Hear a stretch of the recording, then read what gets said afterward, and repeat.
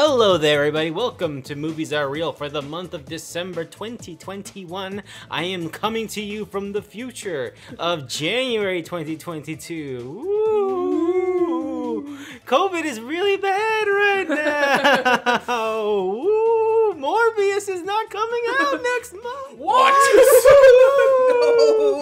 No! Hello there, everybody. I'm George. I'm here with Carrie, Lyles, Hello. Ryan Lance. That's me. More like 2022, am I right?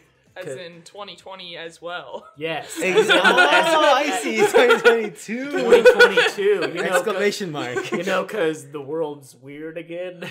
I like that. That was good, Ryan. I know where you're going from that, but we have a whole bunch of movies to talk to you about this month, I guess, folks. We'll see how much we have to say about them, and we'll try to get through it because there's a lot. It takes a lot of mind power, and your folks, we got some mind juice in there, but not a lot. We are watching, as it's become tradition somehow, to watch a film while we record the podcast. We are watching Wes Craven's Scream. 1996. Yeah. Drew Barrymore. I wonder what she's up to now. Yeah, She's got a talk show. I know. Oh. I've seen clips. It looks not good. What was I going to say? Oh, I recently followed the Twitter. You probably know about this Twitter account. The Twitter account that tweets out movie merchandise. And there is apparently a Jiffy Pop brand Scream at one point. Ooh. Which is a pretty good bit, I think. I like that a lot. Because that's the thing I remember the most out of this intro for some reason, yeah. Anyways, we got a lot to talk about, folks. A lot of movies. So let's just get right into it. We got The Power of the Dog, baby, on Netflix, directed by Jane Campion. I don't know. Oh, Campion.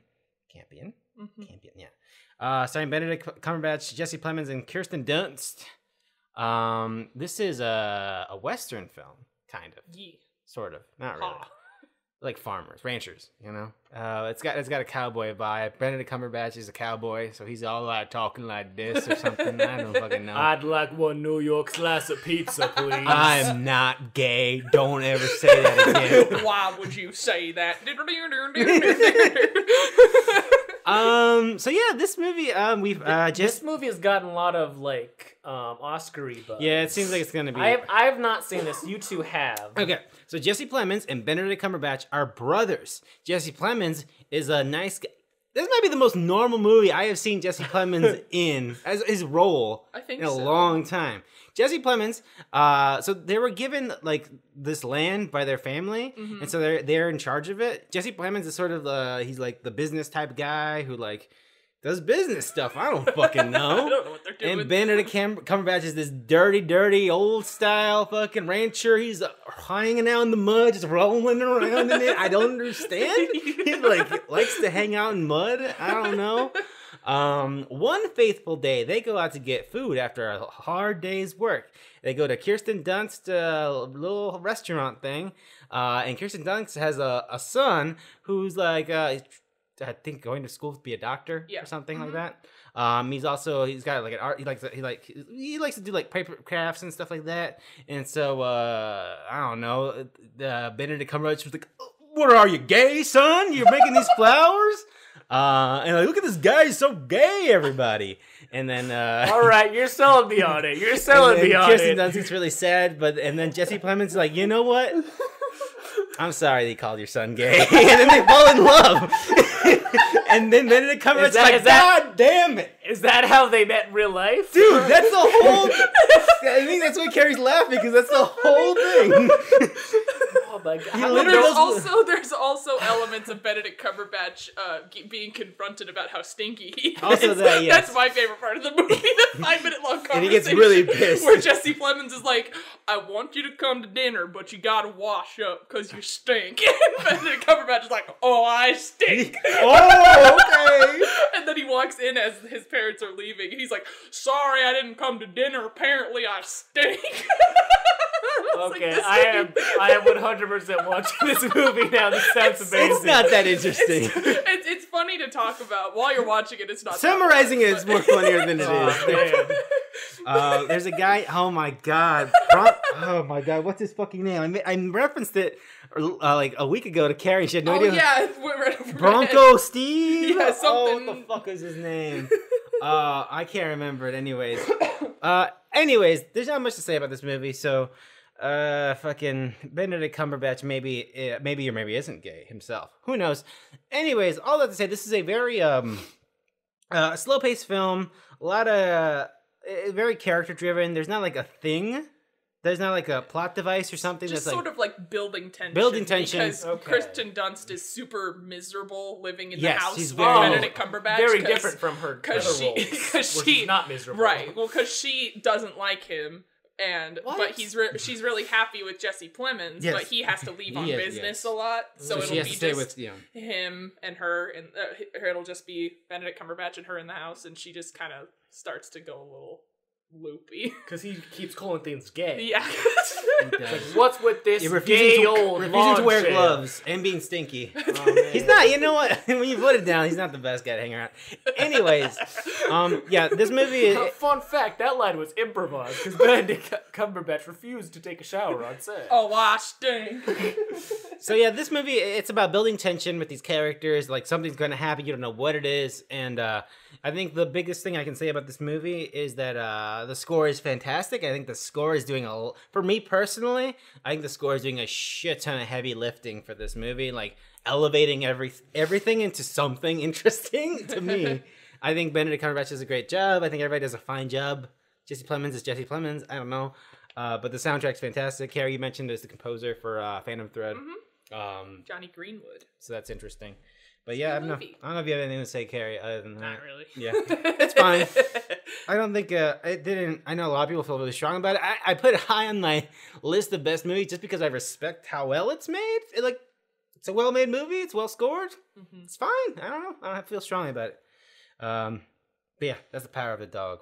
The next movie on the list is a movie that Ryan and I were going to watch, but then we saw Dragon Ball Evolution, so we cannot report on it. We were about to go, and then we're like, you know, what if we watched Dragon Ball Evolution instead? It's on Amazon Prime. We did. We did. That's an interesting movie. And this movie is Benedetta, Paul Verhoeven's return, I think, to director. It's been a long time since I've seen. Feels like it's been. the I name feel like Paul the way Verhoeven. people reacted, Right, it felt everyone like was like, "Holy it's a comeback. shit!" Yeah, Kara, you saw Benedetta. I did. I went by myself, and I made a nice evening of it. A bunch of normal nurses being very cool and normal, not horny, not normal violent. Nuns preaching the good word, praising. What are you Mother. nuns? Gay? Is that what it is? That would be apropos. Oh, if okay, Benedict Cumberbatch wandered into this nunnery and was like, "What is this fruity nonsense?" But yeah, basically this movie is about this young girl, Benedetta, who is going into this, what's the word for it? I said nunnery, but that's not the... Nun Emporium. I don't know what the name is either. nun place, and where nuns are. Gaggle. Convent. Convent. Yes. Oh, good job. I went to Catholic school. Yeah, I was gonna say, I was like, come on, Ryan. Look, I may have went to Catholic school, but I also blocked out a lot of those memories. You know, Fair. because of trauma. Oh, please. Oh, I'm sorry. But she wants to go to this convent when she's a little girl, and she can perform miracles, and they bring her into this convent, and it's just her growing up, having a one-way discussion with God all the time, and then being like, I don't think that's true, and then she's like, but here's another miracle I did, and it sort of plays around with, is she really doing it? Does she have divine intervention? Is she just fucking with these people? And then the convent brings in this other girl who's this like farmer's daughter, I think, and she's being abused by her father, and Benedetta is like, bring her into the convent, and then they have a bit of a spicy romance. And it's just fun. It's very, very ridiculous. Okay. Nunsploitation. How would you Nunsploitation, okay. How would you compare this to another religious-y movie that came out this year, Saint Maud? Not the same at all. Not the same at all. Okay. This is like, they're both about the way that this main female character interprets her connection with the Lord. Yeah, but they sure. both do it in, I assume, vastly different ways. They both feel super close to God, I would say. One of them and takes it a little too far. One of them is a little more subdued, and the other one is like, I'm in charge. Here's a miracle. There's just, I don't want to, there's so many ridiculous scenes that I could summarize for you and to illustrate how crazy this movie is, but I would just rather you see them yourself. Okay. If you're so I'm inclined. still interested. You know, I've seen Dragon Ball Evolution. That was really the only thing standing in my way. Yeah, well, there you go. So. But yeah, I would check this movie out because it's just, because when I watched it, I was like, that was very crazy, but then I hadn't heard anyone else talking about it, and then my friend started live texting me while he was watching it, and he was like, what the fuck? Holy fucking shit, like every 3 minutes, and I was like, alright, this is a fun movie. Yeah, I want to watch it still. It seems like some nonsense. It's very nonsense and very fun. But yeah, it's definitely, it seems good. Is it a little, you mentioned it's spicy, and Paul Verhoeven is sometimes known for maybe going, really relishing in the spiciness. Is it? Yes. Okay, gotcha. Okay, cool. Then There's the shout out to some sound design choices in some of those scenes. Okay, gotcha. Well, that's Benedetta, folks. I mean, the poster, I didn't even notice the first poster was like cropped, and then it's on Letterboxd. Oh, that's just her titty out. That's her titty. That's a very important titty. Interesting. Let me just look up something else on my phone real quick. Anyways, that's Paul Verhoeven's Benedetta. I've been thinking about watching Starship Troopers and RoboCop again. Oh my god. And I haven't yet. I love RoboCop. RoboCop's good. It's been a long time since I've seen it. I saw the movie way too young, I remember. As for some reason, I think there's a scene where like somebody does coke on somebody's tits in that movie, right? Whoa. I think so. And I think for some reason there's definitely coke. There's a shit ton of coke in that movie. Oh, wow. And that's what I remember as a kid. I was like, I don't know if I should be watching this. Hold on. You guys are right about this Benedetta poster. Yeah. What? That's not. There's a nip version. Yeah, the Letterboxd version has the nip on it. Oh man. Okay. BRB, everyone. Anyways, I'm here to report this for the people. That was really stupid. Why did they do that? Anyways, Spider-Man: No Way Home. Spider-Man. They made it the big one. We talked about it last time that Ryan and I are not big fans of the newest Spider-Man. I don't know what you call it. Run. Fucking the cinematic universe version. Yeah, Marvel Cinematic Universe version of Spider-Man. Yeah. But this was a big thing. Like, it was rumored that, hey, they're gonna do all this and bring it all in. We watched it. I've seen it 3 times. I've only seen it twice. I never want to see it again. That's fair. That's totally fair.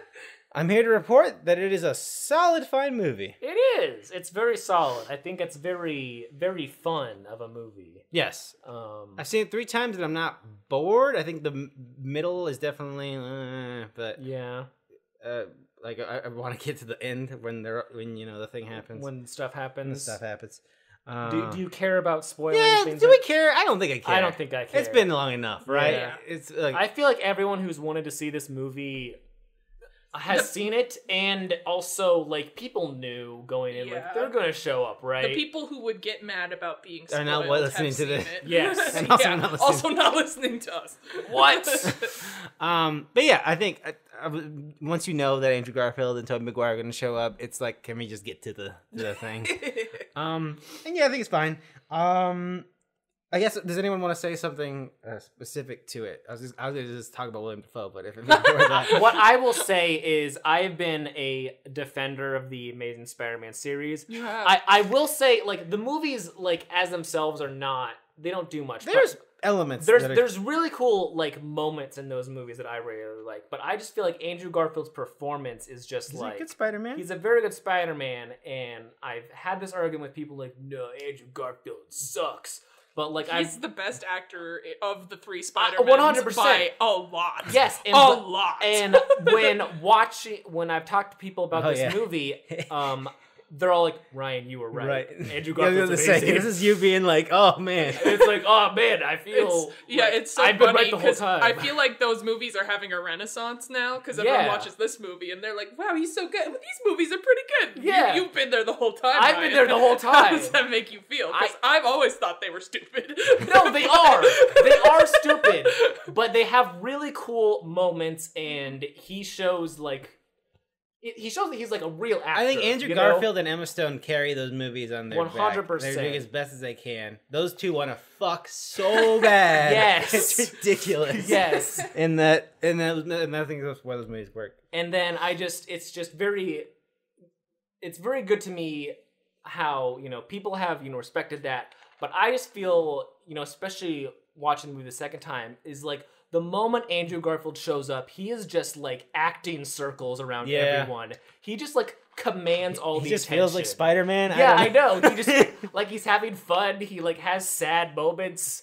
He's a good actor who's really Spider-Man. And like I like Tobey Maguire. He's a fine actor. Like, he's like Tobey Maguire's lost on set. 100%. Yeah, Tobey Maguire's just kind of a goonish meme. Yeah, and I love that about him. That works. His movies are very like campy and fun, and he kind of like went back into that very well. And I don't really know what Tom Holland is yet. Tom Holland's just like a like his Spider-Man's like, I'm a kid being Spider-Man. Isn't this crazy? Whoa, I'm Spider-Man. And that's the thing I hate the most out of his Spider-Man. Yeah, I don't get much from it. At a certain point, like, just, you're Spider-Man. Act like Spider-Man. Yeah. I need you to act like Spider-Man. Like people love that he doesn't act like Spider-Man, so whatever. I love it. The Spider-Man doesn't act anything like the He's character like, whoa, who's the single most popular comic book character of all time. Whatever. To him. I like how this movie ended with like them putting him in a position where he could develop more into that. Yeah. Because like he's yes, I love. They gave him the classic suit. He doesn't have any more stupid gadgets. He went through 5 fucking suits in this movie. And I get it, it's just to sell toys. Yeah, sure. But like it's annoying when one of the poster, yeah. It's annoying when one of the suits is just another suit turned inside out. Yeah. Because like I didn't even realize that until I was like, oh, that's what that is. Yeah. Honestly, it took me the second watch to fully comprehend that that's what was going on. Yeah, it's But yeah. yeah, Andrew Garfield, great, and then I think like what you guys really want to talk about is Willem Dafoe. Willem Dafoe committed to this bit 100%, and God bless him. God bless him. He is just 100%. I cannot believe people genuinely think the Green Goblin in this first Spider-Man sucks. I don't understand. People are crazy. I feel similarly vindicated as you, Ryan, because I've been saying Willem Dafoe is hot for years. Yes, I know. Now everyone's like, look at Willem Dafoe when he was young. Isn't he so cute? And I'm like, yes, he's cute now. Hello. Did you see him do that like crazy smile? Like Tom Holland is just like punch him in the face and he's just not breaking a smile. He's great. He's so good in this movie. But yeah, he's fantastic. I think it was clear that he's been the best Spider-Man villain they've done. Like, it feels like the most, like... It's crazy how, like, the first Spider-Man villain, the first actor who played a Spider-Man villain is still the best one. I think it's, like, for some people, I feel that... it's weird because I feel old because I feel like I assume how some older folks felt when they kept making Batman movies after the first Batman movie. Yeah. And I was like, oh, it's John Nicholson and Michael Keaton. Yeah. Like that's it. And it's for me, it's like, yeah, it's fucking Tobey Maguire and fucking Willem Dafoe. Yeah. But yeah, he's fantastic. Alfred Molina, also great in this. Also great, yeah. Everything else is Jamie Foxx plays a different character. He plays mostly just Jamie Foxx. He mostly just plays himself, not the weird character he did in Amazing Spider-Man 2. Yeah. Whatever. Yeah, whatever. Who cares? Who cares? I do not think they actually hired the guy who played Sandman and Lizard. Oh no, it's to come back. It's them. Those are 100%. It's them though. It is them, but it's just the VO. Just the VO, yes. But they showed up like towards the end for like the scenes, but they were not. I think what they said was like, because they've aged a lot, and they're like, do we really want to do all the CGI work to get Sandman and the Lizard? Like, yeah, no, 100%. Is William Dafoe? They're doing some de-aging on him as well. Well, he also just has always looked. He also looks good. Yeah. But yeah, I don't know what to say. I had fun with it. I watched it 3 times during my holiday break. I don't love it. I think it's fun. It is fun. I like Zendaya in it a lot. I think Zendaya, correct me if I'm wrong, but Zendaya doesn't do a whole lot in that first one, right? No, in the first one, she's basically kind of there, like, woo, she's Mary Jane. She's protesting at that place wearing her Sylvia Plath t-shirt. Yes. Well, she's got a different, like I got something to say shirt. Yeah. In all of them. But yeah, the Sylvia Plath shirt was very memorable. But yeah, I like it. Fine. I think it did the job it needed to do. I will say, to give them credit, the most credit I can give them is there is a lot of elements cooking in this stew, and the fact that they got it to taste well and taste like it works. Yes. Is impressive. It is very impressive. That they got all this nonsense in here, and it all does not feel like Spider-Man 3 times 5 with all the shit they have. Oh, yes, because I remember whenever there's a Spider-Man movie, they announce because like the big thing with Spider-Man 3 is like there's too many villains in this movie, exactly. and that was the same thing with Amazing Spider-Man 2. Like they need to stop putting so many villains in these Spider-Man movies, but like they have all the villains from all the past movies, and they made it work. So that's a good job, y'all. Silly argument. But yeah, I think it's definitely in terms of like. Like Avengers Endgame had like those like big like cheer crowd moments. I like those. Yes, kind of I like seeing people's reaction. Too. It felt more. The third time I saw it at Alamo, it was I realized that Alamo $5 Tuesdays on a big movie are like lawlessness. Like it's the worst Alamo you could get. Like probably like there's too many people to like enforce everything, and it's really people testing like how much do you want to be a cop. The people next to me brought in amigos, but then they caught them, and so like 2 staff members came in and they asked them to get the fuck out with their amigos, but they came back because they really wanted to watch Spider-Man. But then there was a group in front of us in the first row had a bunch of kids who just kept talking about Spider-Man, and they would not stop talking about Spider-Man. And the guy next to him did not want to be a cop, so he didn't say anything. I was like, all right. I was thinking about ratting out the amigos people because the guy next to me had his phone out, and I was like, you know what? I've seen this twice already. So I've seen this twice. So what happened when we saw it the first time? There was the person who came in and was like, yeah, because it was the first day. It was the first day. So for people who don't know, there are 2. We are supposed to having 2 Alamos where we live, and so the second one we went to the first day they reopened at the first showing, which was Spider-Man: A No Way Home. Not a cool move. I mean, whatever. They're gonna do it anyways, but it's not like we were assholes. But yeah, there was some guy who felt like he wandered out the street, but this theater is like on the 4th floor, so you had to take 2 escalators. Yeah, to get he came and said, "I'll be the worst of Spider-Man. They tell me it's sold out. This is sold out. I want to see Spider-Man." I forgot about that. That was insane. Yeah, I couldn't. He was yelling so weirdly where I couldn't make out what he was yelling about. He was complaining that it was Spider-Man. Yeah. And our waiter was talking to us, and I was like, and our waiter was like, yeah, I don't know. He's like, it's literally my first day. I don't care. I don't want to do this. I didn't remember that, but I was going to say that it was similar to when me and Greg witnessed someone being thrown out of Joker, and we didn't care because it was like the 4th time we were watching that movie. He was just really drunk in the literal first row. That is that energy. Anyways, all right.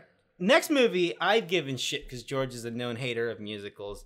But as I've seen people review it and talk about it, it seems like I probably should have watched that movie in the movie theater. And that movie is Steven Spielberg's West Side Story.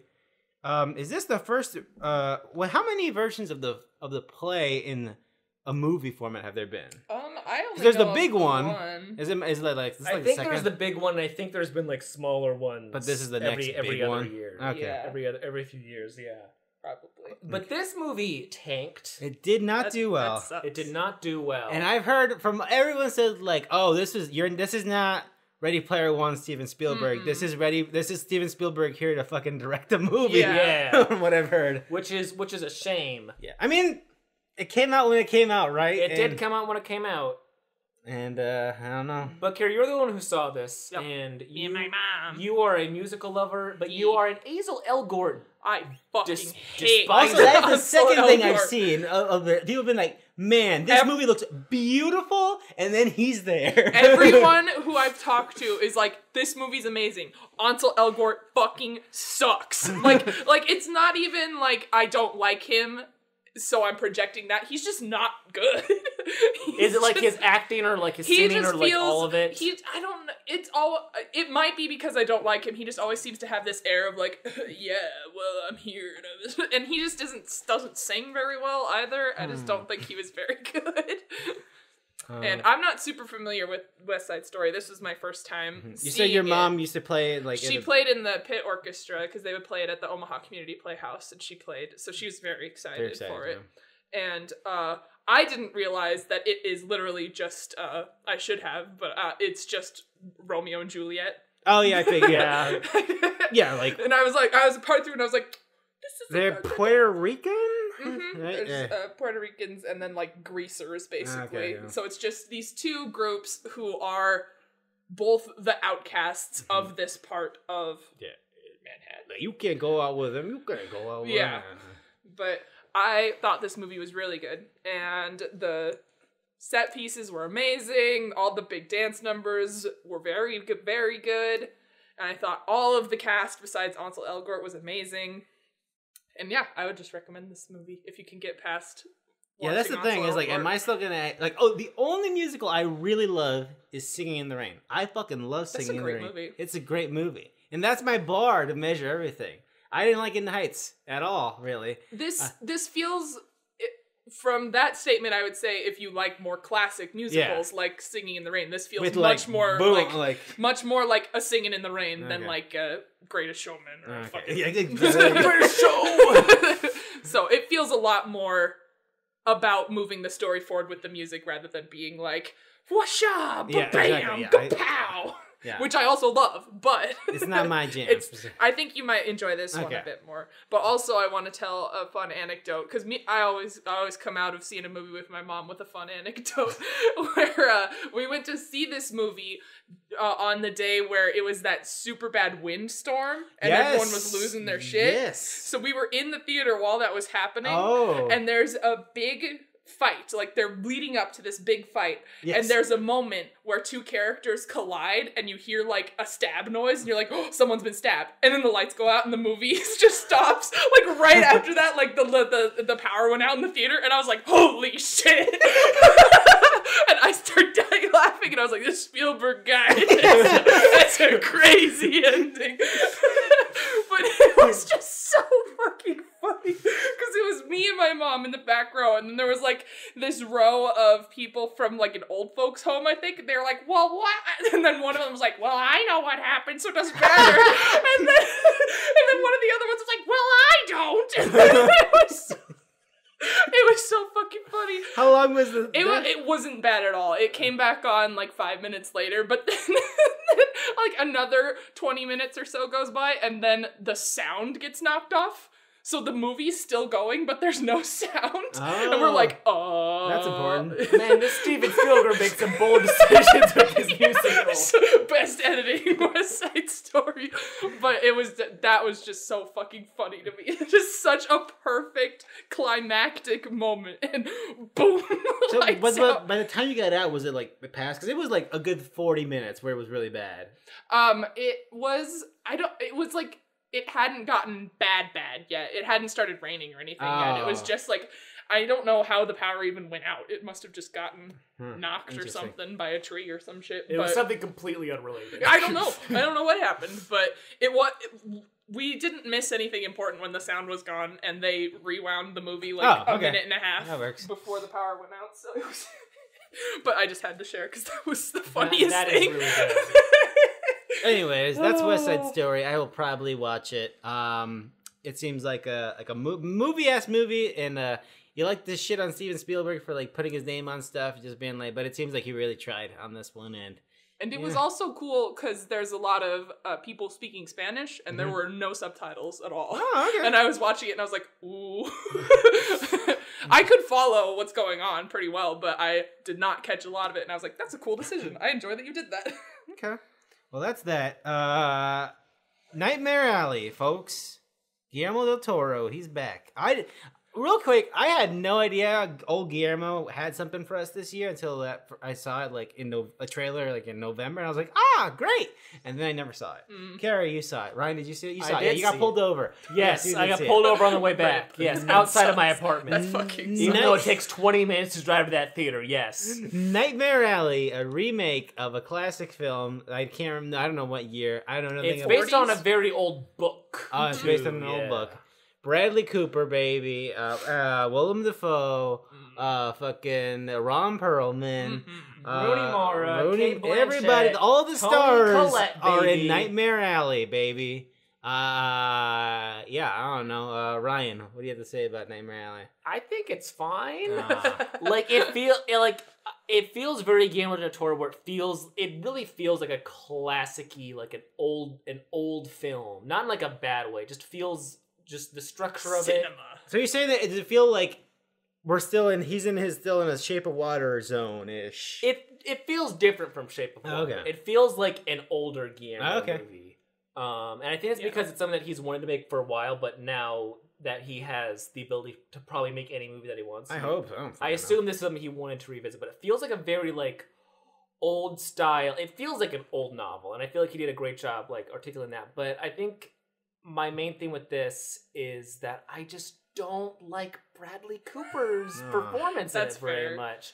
But like the main thing is like Bradley Cooper's like this drifter, and he joins this circus, and he kind of like he's a schemer, you know. He kind of schemes his way into things. Yeah, he makes himself out to be a little more dumb than he is, and so he like weasels his way through this place, and he sort of gets close to Toni Collette, and she is the fortune teller, and she teaches him the ways of, I forget the word she used for it, but basically the bullshit being a psychic. Yeah, stuff. Exactly. Yeah. The way that you ask an audience, does this mean anything to anyone? Like, she has a whole strategy book of how to swindle people out of money by making them believe that you're psychic. Yes, that's how like he starts. Then he like goes down the rabbit hole to like more elaborate, you know, things. Then he goes off on his own to become a traveling psychic man, a mega prankster, mega goofer. That's this guy. Yeah, and he just takes bigger and bigger psychic jobs. Yes, and then it gets a bit too intense. Yes. Okay. So that's how that goes, and it feels very like. It doesn't like it feels like it just kind of like goes, you know. It doesn't have like it doesn't feel like a 3-point structure. Just kind of like continues on, which is why it feels like you're reading like an old book, because it's like I wrote this book until I decided to stop writing it. Like it feels like that. And it does feel like a series from like a detective or something. Yeah. Like, not that he's a detective, but it would be like, here is a character that we follow through several books. And it's like Bradley Cooper and the new circus, Bradley Cooper and leaving the circus. Yeah. It feels like that, and I like the visuals. I like the idea, and I like the idea of where it ends. It felt kind of like obvious, like just read it from the beginning. The ending was a little PSA-ish. It was a little weird, but and then my main thing is like I just don't like Bradley Cooper in the role, really. Yeah, I didn't mind him. I have no feelings about Bradley Cooper. I don't. Me neither. I don't like him, but I don't. He's not an Ansel Elgort, I should say. Yeah. Like, I don't watch him and get angry. He's just like, I'm just like, that's Bradley Cooper. Cooping it up. But you liked it more than me. I did. I liked it a lot. I love anything circusy. That's just a trope that I always really like. And I loved the imagery. And Which is why you like The Greatest Showman. I love The Greatest Showman. That movie sucks so bad. But, I like all the performances. I think Cate Blanchett is great in this movie. And I like how it's just got an air of everyone pulling out their like, I'm gonna be a classic actor in this like olden movie of Cate Blanchett like smoking a cigarette and being like, welcome to my office. And Bradley Cooper's like, hey dame. And it's like, I love this. This is great. And I think that Richard Jenkins is really good in this movie too. I love him. You might know him as the old guy from Shape of Water. Yeah. He's a fantastic actor. Yeah. Benedict Cumberbatch would not like him. He's like, what the hell? Sorry, I derailed your train of thought, Gary. That'd be a very funny edit of like him going to like the pie shop, and instead of the other guy, it's Benedict Cumberbatch as the stinky cowboy. Oh, that's really good. No, but I like this movie a lot, and it's just I don't know if it. I was really excited for it, and I don't know if it lived up to how excited I was for it. Same. I think it's the Guillermo del Toro it comes with a lot of like expectation, but at the same time, he's just the guy who does what he wants to do. Not everything's going to be like the big thing in the world. He just kind of. I feel like his stuff is very like, which is hard. I guess he has those big movies like Shape of Water and Pan's Labyrinth. Then he has this more like, that's Guillermo. He's having fun, and that's how this movie feels. And how like Crimson Peak feels to me.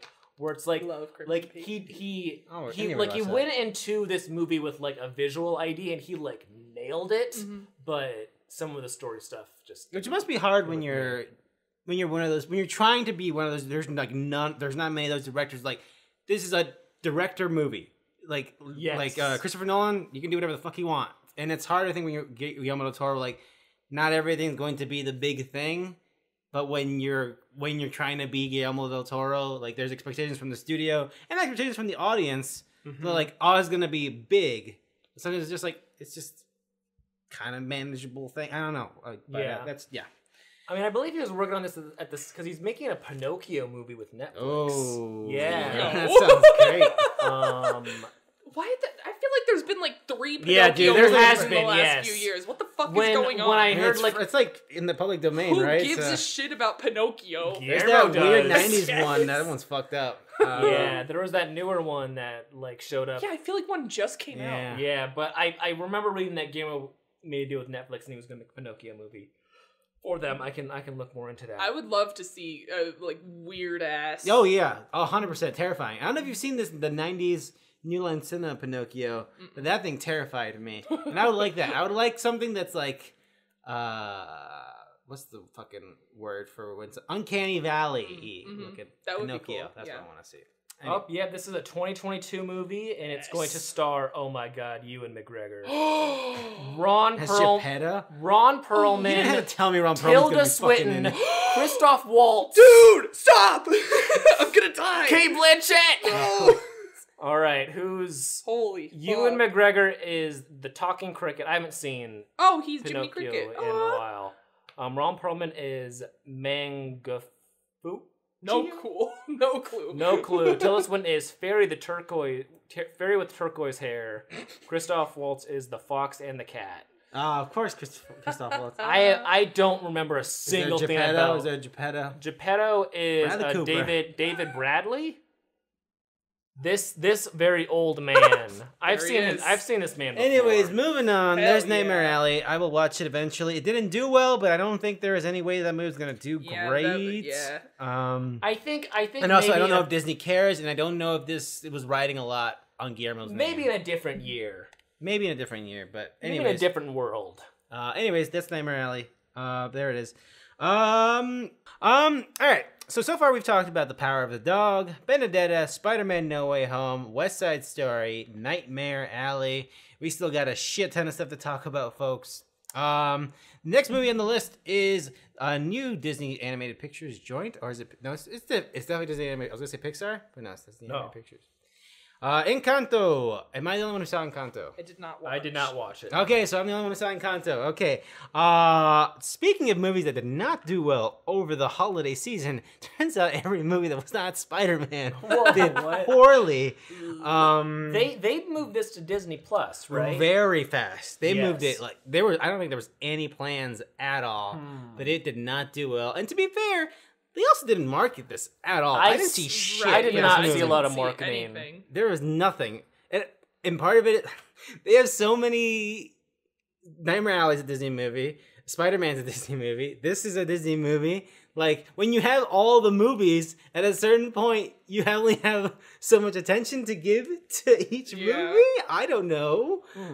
So that's a weird thing. Maybe one company owning all the movie studios is a bad thing, folks. I can't say anything. I don't know about that. Anyways, so yes, Encanto came out. It is an animated motion picture about following this Colombian family who's got superpowers. I don't know much about Colombian history. There's some of it in there, but it's vague enough that it might be made up history. Essentially, we follow this family who their grandmother was essentially kicked off out of their land in Colombia by colonists.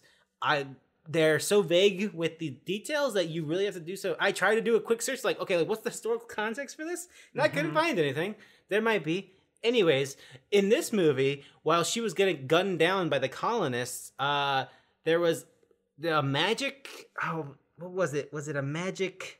I don't know what it was, but this magic, after her husband gets shot, gives her superpowers and builds a giant wall?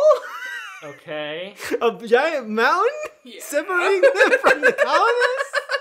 And then the thing She makes a great big wall to separate. I guess I didn't think about this until they make a giant wall to separate them. Anyways, this sounds so familiar. It turns into a magical house, and the house gives their family each descendant of the family powers, and then they make a little community, and the family with their each power starts to serve the community. Like someone I have super strength. I got blah blah blah blah. Except one girl doesn't get superpowers, and she's still like, man. And then she learns stuff about her family. They learn a lesson, and then stuff happens, whatever. This movie is the most like, Hallmark card. I feel really bad saying this. The most Hallmark card. We're doing one for diversity, and we're going to tell this culture, but in the most Disney corporate-y, where it doesn't hit as hard as something like Coco. Coco, I guess you could call it manipulative, but it goes for your heart, and it works every time I see it. And this doesn't do that, but it also doesn't do anything so exceptional. It does something that I can be like, you did something unique there. And it just, when it ends, you just leave like, it just leaves you with kind of feeling neutral, I think. There's not the fucking like narrative like thread thing is nothing. It's like family. It's like, okay. All right. I've seen a Disney movie before. Exactly. It's 100% that. Yeah.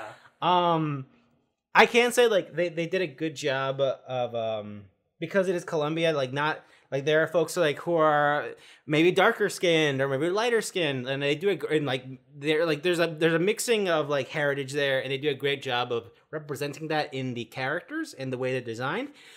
The most positive thing I can say about this is that this movie looks incredible. I don't remember Rhea looking this good. I don't remember Luca looking this good. This movie looks fucking insane. It looks amazing. That's the best thing I can say about this movie. It looks beautiful. I think everybody who did the research and the character art and all that stuff, good job. All the songs for me were forgettable. They were written by Lin-Manuel. And the more I'm learning about Lin-Manuel is that maybe he should stick to directing stuff, because Tick Tick Boom sounds fine from what I hear. Yeah. But he also didn't write any of the music. It was all yeah. He's just behind the camera. And like, cool, that's great. And this, it's got that rhythm to it where it's trying to be, every song feels like it's trying to be a thing that you will be obsessed with, or your child will be obsessed with. And none of it nails for me. The only song that nails for me is the one that's sung by like an actual like Latin American artist, and it's all in Spanish, and it's like a little anthem about Colombia, and it's beautiful. It's wonderful. It's fantastic. It's my favorite thing about the movie. But everything else just and that's all I gotta say about it. It's It did look from like, I think I saw like 2 trailers for this, and when I saw it, I was like, this feels like Disney's treats this as like their B team for some reason. Which sucks, because I don't know why. Like they're doing more like diverse. Rhea was great. Diverse, Rhea like, fucking ruled. Exploring different cultures with their films, and I like that. I like the idea of seeing that. But this felt like they just didn't. It just felt like they didn't super care. The story's and the fact not that there. It came out and then like I felt nobody like cared. No one cares. Like, wow, it really feels like they were There are brushing like this under the rug. 5 writers on this movie, and it feels like a movie made by committee. Again, a lot of people put hard work into it, I'm sure, but it just feels like a Hallmark card to me. And I don't know, that one song I mentioned that's called Colombia Mi Encanto is pretty good. That's all I gotta say. Anyways, that's Encanto. Carrie, I believe you're the only one who saw The King's Man. We talked about this last time on the podcast, how it feels like Kingsman has been forever ago, and we don't think about those movies often, but when we think about them, like, yeah, those are some good movies. How do you say about The King's Man? I liked it a surprising amount. Like, Okay. I liked it more than I expected to, but I don't know if that will be a shared experience. Okay. Because it's a prequel, and It's got Ralph Fiennes. Yes. Is his name Ralph or is it Rafe? Because when I was watching, I think it might be Rafe. when I was watching the Harry Potter reunion, everyone was like Rafe Fiennes, and I was like, I'm dumb. Hey, Ralph, what's up, buddy? What's up, Ralph Fiennes? What's up, my dude? So Rafe. It's hard though because everyone always calls him Rafe Fiennes, so it's like how. Ray. So there's an F in the middle there, but I don't know if it's at the end of his name or whatever. Raimundo. He plays this Duke guy. It's encompassing the events of World War One. So it's around that time. And he is an ally to the king or something. He's like Ray Fiennes is this rich guy whose wife is killed when he goes to do like some sort of, I don't want to say mission work, but he's going to some like war camp for some reason, and then violence breaks out and his wife ends up dying, and so his motivation is, and he has his son with him there too, and his motivation is he wants to try and help with this conflict, but also try and keep he's being overprotective of his son. So that's his angle. And there's also building tension with Russia and all the, I don't know enough about World War One to use the correct term, but so I don't know. It's a cartoon version of Rasputin. Yes. It's basically, this movie is basically just, well, this is what actually happened in World War One. It was actually the Kingsmen doing stuff. Yeah. So, and I thought that was fun. And I've seen a lot of people calling this movie boring because if you didn't tell me that this was related to those other movies, like, it doesn't have that same, like, energy, like, in your face. It doesn't have that same constant funny, weird. It's more grandpa-y. It's like a grandpa Kingsman movie, and I kind of liked that. Okay. And it was a lot more emotional than I thought it was gonna be. It takes some emotional twists that I was like, oh, fuck! And I really liked it. And it also can be probably seen as one of those movies where there's a few scenes that are really, really, really good, and so you kind of excuse the rest of it, kind of maybe not being the best or being a little muddling and boring, but I liked it all the way through. But I've seen people saying that because the Rasputin sequence is fantastic, and there's a big action set piece at the end, which is really, really, really good. But those are the most like, oh, this is a Kingsman movie, remember? Yeah. Matthew Vaughn is good at having those big, like, he always has like that one big, very cool sequence. Mm-hmm. And then, you look back and you're like, is that all really that good though? Yeah, I don't know. That's how I feel about Kingsman in general. I want to watch this again because I was just surprised. It was very dour and sad for a lot of it, and I was like, I didn't expect this today, so it took me off guard in that way. And I kind of liked it. So more. It hit you more because you weren't expecting it. I liked it more for that, and I thought that Ray Fiennes was really good.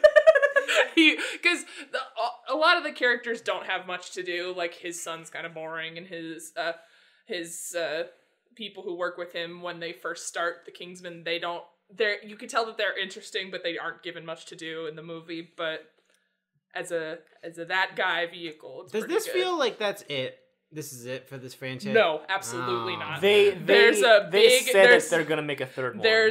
Listen, I'm just gonna say at the very end of this movie, because he assembles the team, and I just want you guys to know that Stanley Tucci is a member of that team. So was he not in the other ones? Was he? I don't think so. Oh. Stanley Tucci was in the other ones. What? I don't remember. I haven't seen them. I thought he died. I'm thinking about it as Mark. I may be confusing with Mark Strong. Mark maybe. Strong. Yeah, Mark Strong is Merlin. Yeah. I can't remember that. Yeah, I was gonna say I don't think so. Okay.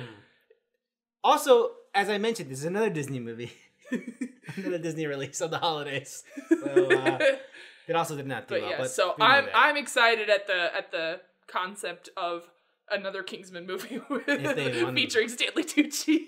If they make it, we'll see. I don't know. Yeah, I don't know. I'm gonna go see it, and I still am curious to rewatch. I'm curious to rewatch the first two because I genuinely have no idea how those will play. It might as well be a whole other life ago. Yeah, I really often though I don't like Golden Circle very much. I feel like I might like it more now for some reason, but I a lot rewatch the scene of Merlin singing Country Roads before he sacrifices himself. That scene is fantastic. Okay. Well, that's the King's Man, baby. Boy howdy, we're 50 minutes and we've talked about a shit ton of movies, but we still got more, folks. Oh my god, don't look up. I did. Into this solar eclipse. Remember when Trump did that? That was hilarious. I'm not gonna watch this movie. Just out of just. I considered putting it on in the background while I was writing these show notes, but then I was like, I'm just gonna listen to music. Oh yeah, no, totally fair. I watched this because Because it was one of those things where it's like people either like this sucks or like, wow, what an introspective look at our society. Yeah. And I just wanted to know like where I stand because I have a feeling I know where Ryan's gonna stand. Because as we know, my opinions are the correct ones that people should have. Of course. Yes. This movie sucks ass. What? So the plot is, and I'll articulate why I think it sucks ass. Thank you. You know, as I always do with my personal reviews. But it's about Leonardo DiCaprio and Jennifer Lawrence. Leo is a astronomy professor, and Jennifer Lawrence is a student. And she notices a comet that no one's ever seen before. It's up. And she's like, wow, that's crazy. And then they look at the calculations, then they're like, well, that can't be right. And then they do the math. It's like, that is going to hit Earth in 6 months. And then the bit is they, like, you know, tell it to the press, and they go as far as telling it to the president, who is a Trump parallel played by Meryl Streep, which sounds very fun. And Jonah Hill plays a advisor or something. He plays the Don Jr. Son of the president, who has a major role in politics. And they tell the news, like, to the president, it's like, hey, the Earth is gonna end, like 99.99%. It's gonna end. And like, all right, well. Okay, like very topical. Like they just don't really care, and then they're like, let's just go on, you know, news and tell the world, and then they go on the news and go on this whole media tour to like explain to people like, hey, the Earth is gonna end, we need to do something about this, and everyone's like, we'll deal with the media in our own way, and then like it goes on to like, you know, there's an Apple parallel, because they're like, I think we can harvest the planet and think of all the wonderful jobs it can, the comet can create for us if we harvest the minerals from it. And then the president's like, oh, I'll do that, yeah. And like and you know, it's a commentary on climate change, obviously, but it doesn't offer anything other than, wow, we should listen to scientists, right? Like, this movie should have been made in 2010, maybe. Yeah. Like, it doesn't tell you anything other than like, we should do more research into this. How about you like give me more than just that, you know? It's also like not super funny, and like there's a lot of points where it's like, you should be laughing at this. I laughed one time at the very end, and the movie is 2.5 hours. And it was like almost basically a post-credit thing because Meryl Streep, like the plant's about to explode, and Meryl Streep like leaves to go in a submarine to go into space to abandon the planet. And she's on the phone with Leo, and Leo's like, and she's like, you know, you can come with us to outer space. And he's like, no, you and your son have a good time. And she's like, oh fuck. And then like it cuts to Jonah Hill in like the launch station. He's like, my mom's coming back. She's definitely coming back. That was very funny. But Jonah Hill's character like is pretty insufferable, and like he's supposed to be because he's Don Jr., but like he's not fun. He's like, man, this guy's just like annoying. But he's supposed to be like funny annoying, but he's not, because he's just I don't know. And Timothée Chalamet plays a character like towards the very end who is completely useless to this movie. I don't know why. Also, Ariana Grande and Ed Sheeran are in it for some fucking reason. Yeah, Ariana Grande plays herself, basically. And so is Ed Sheeran. She sings a song about the comet, and it's like, all the proceeds go to the Comet Fund. She's like Asian this time. Something like that. Yeah. It's there's a lot of parallels to real world that are very explicit. But again, it just doesn't. It doesn't, like, it's saying something, but it's not really saying anything. So it just feels very, very hollow and lifeless and just kind of boring in the end. And like, I wish I could be like one of those people who's like, wow, what a To be fair, I don't know how you make a movie. How do you wind up saying anything doing these kinds of movies? Oh no, I don't know either, but like they decided to do it, so it's trying to, and all the marketing around this movie is like, wow, this is climate change. Am I right? And it's like, but what about it? What about, like, we know it bad? Like, we know, and like there's this whole, like, it's called Don't Look Up, because there's this whole movie like, guys, don't look up. Like, the comet's no big deal. And it's like, I get all of what you're doing, but it's just not working at all. And I just want Adam McKay and Will Ferrell to make up, and they can make their stupid nonsense comedy movies. I like The Big Short. So hey. I have not been able to finish The Big Short. I don't know why. I haven't started it. I love Succession, so keep making Succession. I would kill for another Anchorman movie right now. I would kill for it.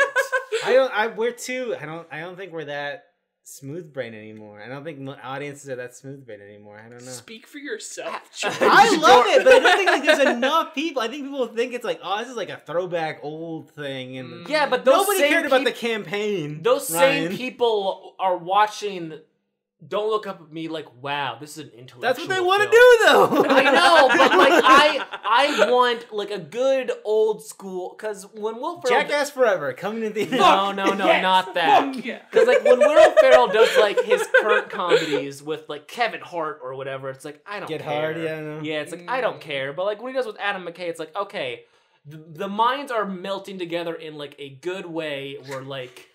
This is just the right amount of stupid for what this is. Do you know you can get Step Brothers on 4K? That's really good. I gotta be honest, I've never seen Step Brothers, but Greg was like, Carrie, you just gotta watch the ending scene. It's really funny. And I watched it and I was like, yeah. I don't even know what scene he could possibly be referring to. They're singing at the wedding. Oh, the I don't wedding. remember this at all. I was like, oh yeah. I remember this scene. And I was like, yeah, that was fine. And he was like, oh, it was fine. And I was like, I don't know. I thought you mentioned like the Adam Scott like part, the Catalina wine mixer thing or something. Oh yeah. Oh, I think that's what it was. Yeah. Oh, was it the Catalina wine mixer? Okay. I couldn't remember what they. I didn't see the movie. I just saw them singing at an event. It's been a long time since I've seen it, but I did also think it was one of the best movies of all time when I saw it. First time. I think that's probably like the weakest of like the films he did with John C. Reilly and Will Ferrell, but it's still fine. It's still funny. Anyways. Whatever. We also watched Blades of Glory that evening, and I was like, nah, that's a good movie. I actually like that. That movie has John Hader. It does have John Hader. Napoleon Dynamite. Mm-hmm. That movie, and it has culturally relevant forever, as it's quoted in Paris, a great song. I remember, Ryan, when that song was very popular, you were like, why is this fucking song use fucking Blades of Glory? Are you familiar with In Paris with Kanye West and Jay-Z? Not ringing. All right, that's fine. Now, I'm sorry, but it sounds like something I would say. Is it Elizabeth? Oh my god, who was the bad? Because fucking Amy Poehler and Will Arnett. Amy Poehler and Will Arnett, and their third sister, who they hate and makes feel bad, is Pam from The Office. From The Office, yes. Yes. Anyways, funny movie. Funny stuff. I feel like people don't like that one out of all those, but I liked it. I liked it. I still liked it for some reason. Anyways. Don't look up, folks. Oh, more boy. like don't watch this. Anyways, boy, what are you doing? The Matrix. Y'all heard of this movie? All right, so George, you really like The Matrix now. Yes. So my Letterboxd review of The Matrix Resurrection. So this year has been at the end of the when we do our best of, we always have our categories like, here are the favorite movies like that we discovered for the first time that we really liked. I think it's clear that for me it's The Matrix. I saw The Matrix for the first time, and I saw other people on my Twitter having the same thing, where like The Matrix is like was a thing like in pop culture everywhere, like whoa, the whole you could not escape The Matrix. Yeah. In those years, I had never seen it until like later on in life, but like I felt like I'd seen it because it was just dominating. So everybody had. I feel like there was a lot of people. Brian was not one of those people. Oh, I hate The Matrix. Who was like, I didn't know that was The Matrix, and that fucking ruled. And so I seen the first Matrix 3 times this year. I love that movie. It is one of the best movies Hollywood has ever made. It is incredible. It's fantastic. It's the best comic book manga adaptation of a comic book manga that does not exist. It's phenomenal. And so I've been obsessed with it, and I've been so excited for this, but I did not see 2 or 3. And I saw 2 or 3 after this movie. But after watching Resurrections, I'm here to report to you that was exactly what I personally wanted out of The Matrix. But I think we should step back and like actually talk about The Matrix Resurrections. So, we've been spoiling movies. So The Matrix Resurrections, it is Matrix 4, but not really Matrix 4. It is, no, it is Matrix 4. But it is a sort of meta. It's playing with like, what does it mean to make a Matrix 4 in the year of our Lord 2021? Like, what does that mean? Everybody's fucking done the Matrix. Like the Matrix, like every movie is the Matrix. Like a little bit the Matrix is in a little bit of everything. Like it's impossible to do. The fucking Avengers have like fucking massive fucking alien battles, wherever the hell. It's impossible to impress people.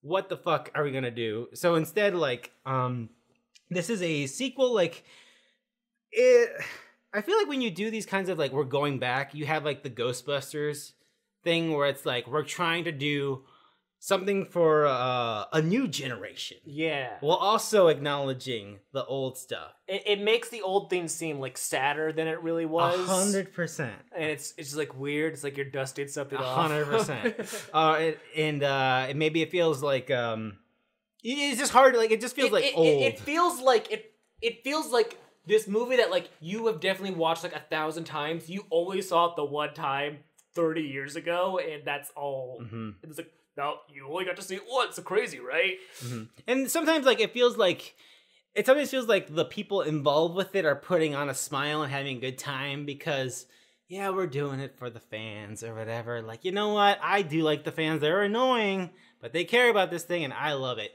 This is Lana Wachowski 100% saying to you, the audience, I fucking love The Matrix as much as you love The Matrix. I love Neo and Trinity as much as you love them. And guess what we're going to do? We're going to give this not a new generation. We're going to do Matrix 4, but everybody lives happily ever after. And that's what we're going to do. We're going to call back the old stuff that you know and love. We're going to do it again, and it's going to be great. And I fucking loved it.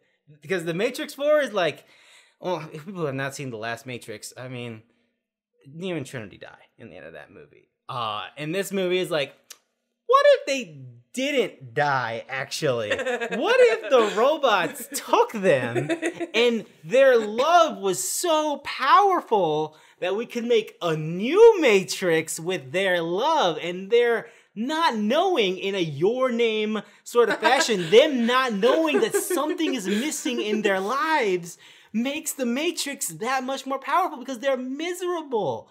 Because turns out when humans get mad, they create more energy for the robots, you know? It's great. It's kind of like social media. You know what I'm saying? When you hate click something. No. And you just get more, you know what I'm saying? Anyways.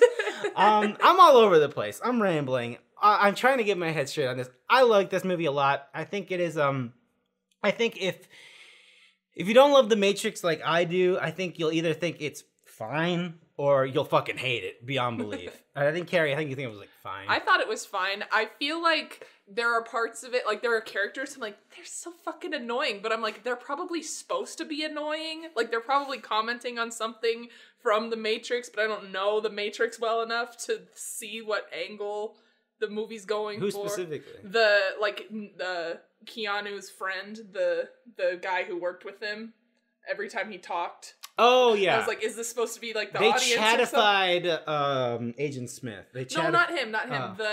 He was. I didn't like him very much either. But the one dude. Fucking MILF, yeah, dude. That and guy. I was like, what the fuck? That guy was fascinating. I was like, I don't know what this is supposed to be. And also, I thought Neil Patrick Harris was annoying, but I was like, is he supposed to be annoying? He's also supposed to be a chatification version of like all the bad guys. Sorry, Carrie. Actually, I'll let you finish. I feel like I would get more out of this movie if I was more familiar with the source material, maybe, or if I cared about it a little more. Like if it was more meaningful to me. Like I love the angle of Lana Wachowski just loving these characters so much and being like, because I saw this anecdote, or I heard someone relay it, about her parents dying. So her parents died, and it was just like really like, these people are just gone. Yeah, like, they're gone. And that really fucked her up. And hey. And so, like, the movie being born from that place, I really respect that. Yeah, and I like that angle they're gone, a whole lot. But man, I love working with Keanu and Carrie Ann, and I love Neo and Trinity. Mm-hmm. What if we just made another Matrix movie? And so from that angle of it being like a warm movie about true love prevailing, I'm like, that's interesting. It's and great. I like that. It's great. What? Spoilers, Ryan. You know, like it's not Keanu is not the one. The one is not one person. The way you break the Matrix is love. Interesting. That's why, because Trina's like, you're gonna fall in love with the one. I was like, it's you. You're both the one. It's love. And then they fly out, and it's great. Yeah, I think I forgot what I was going to say. I have a lot of thoughts. I'm scatterbrained in this movie. I like it a lot. You were saying something about the villains. So you're saying they very much. It sucks. It sucks that they got new actors. It doesn't suck, but like the Merovingian. I don't know. Okay, so Neil Patrick Harris is very Neil Patrick Harris-y, but they're trying to make a very modern, annoying architect to the Matrix. I don't know what's the scene that Greg showed you, Carrie, because you mentioned. Was it the part with the part with a zillion the architect? Weavings. Oh, I've seen that scene before. Yeah. Oh, that really one. And then they have a big fight. And I was like. Why? I loved it. I was just. I think I just have a disconnect. Like I like the first one, but I've only seen it like once or twice, so I don't. It's not something that I reference a lot or think about a lot. But I just have like. When I was watching that scene specifically, I was just like, but they're like in a computer. Why are they punching each other? And Greg's like, it's the Matrix, Carrie. Yeah, that's. And so I think you keep saying it's the Matrix, but what does that mean? I think I just missed the point of a lot of Matrix. Yeah, that thing is like that last boss fight is a little bit weird and meta because what they did in the other sequel, and they realized maybe that didn't work out. Anyways. But I thought he showed you the part with the TV screens where they showed you the old architect of the Matrix. Because in this one, he's like, Neil Patrick Harris is playing like, I'm the boss now. Oh, that's okay. I know of that scene, and I've seen it referenced in things like Scary Movie. Yeah. So in that movie, he's like I don't know the actor who plays Snow in Hunger Games, but it was that type of Donald Sutherland. Donald Sutherland. It was a Donald Sutherland old man type of guy. It's like, I know everything about the Matrix. I'm wise. I'm old. I'm a Donald Sutherland type. And so now they're like, what if it's like a tech bro-y Neil Patrick Harris-y guy who's all like, blah, blah, blah. And I get it's a little bit grating. I have my thoughts about this, so I'm just going to end it. I think it's fine. I think if you don't like The Matrix, you're going to hate it. But if you love The Matrix, this is exactly, I think. Like, if you love The Matrix and the 2 and 3 are good, actually, and I think 2's got problems, but I love 3. 3's fantastic. Then if you love 3, you will love this. Yeah. And that's fine. I am still curious to go back, because I still haven't seen 2 or 3, so I'm curious They are weird movies when you think about the way they made it, and the fact they released on the same year, months apart. And it is a wild thing. Huh. It's a very ambitious thing that it feels like maybe once they found out how big The Matrix was and how much carte blanche they were given, it was like they shot for the moon a lot, and it felt a little bit like, maybe they needed an editor or someone to tell them that. Yeah. But they were working on this anime thing and this video game thing, and Warner Brothers is giving them all the money to fucking hang themselves with, essentially. It's weird. Anyways, The Matrix Resurrections. That's that. I got nothing else to say about it. Licorice Pizza.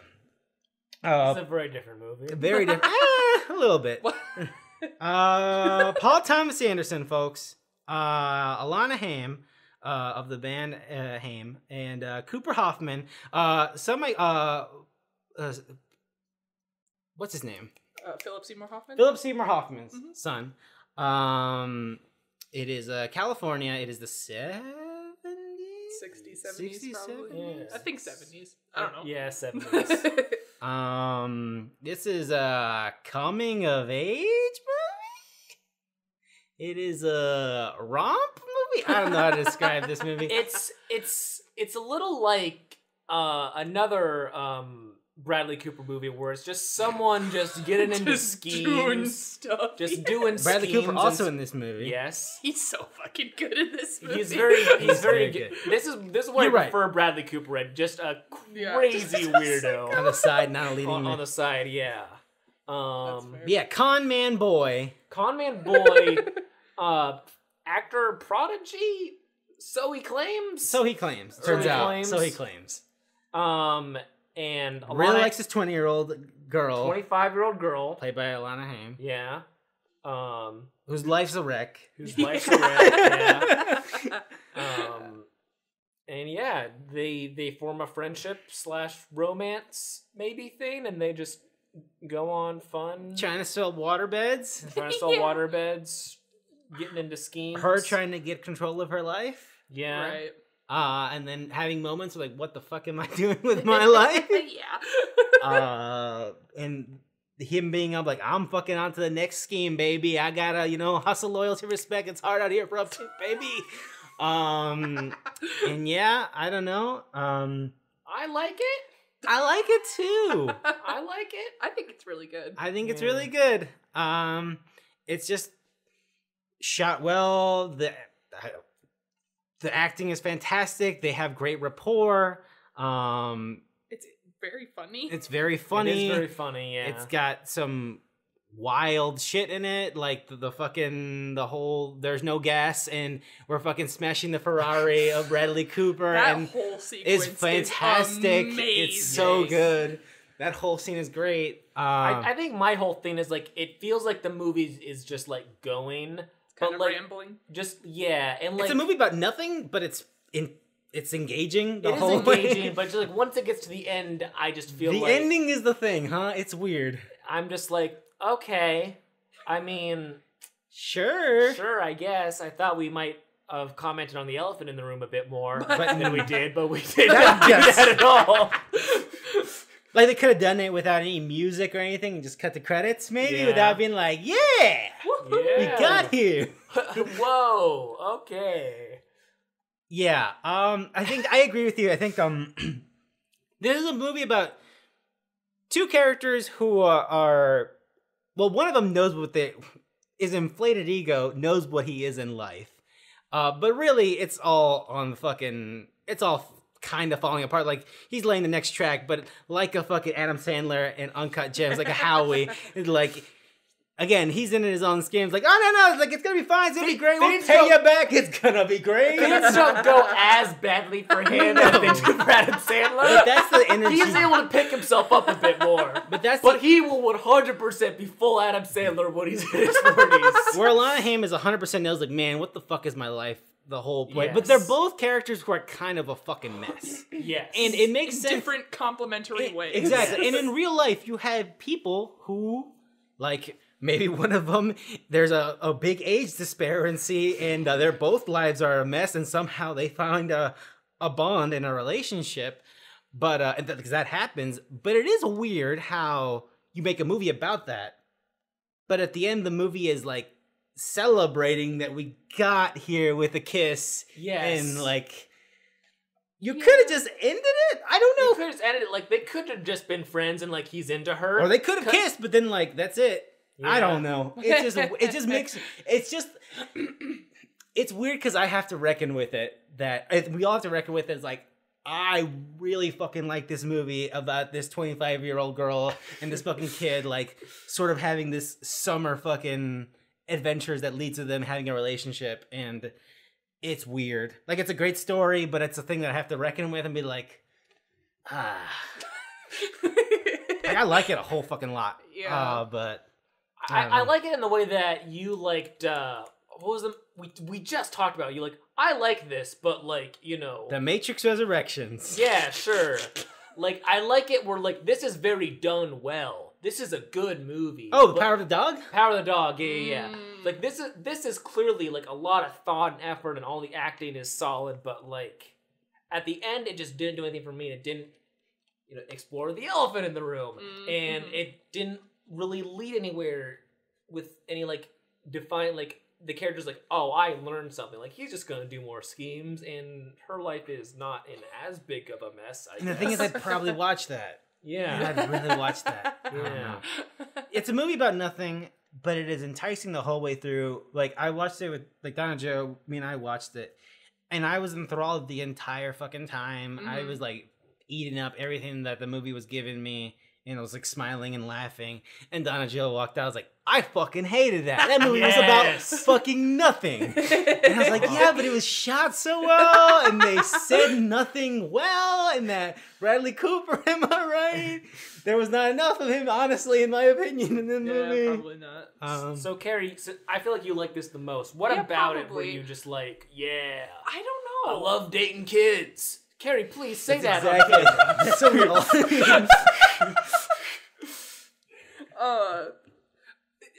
To defend myself against your point, if anything, I'm in love. I'm the kid. I'm in love with elderly men. Oh, that's totally fair.